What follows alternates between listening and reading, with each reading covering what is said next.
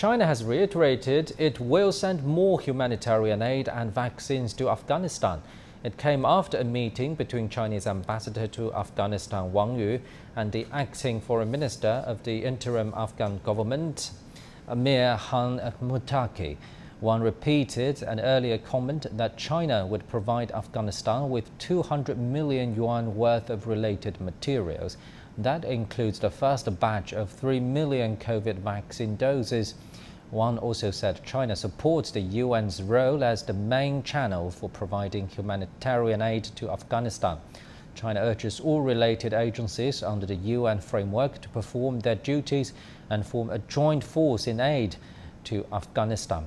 Muttaqi thanked the Chinese side, saying they will deliver the supplies to the people who need it the most.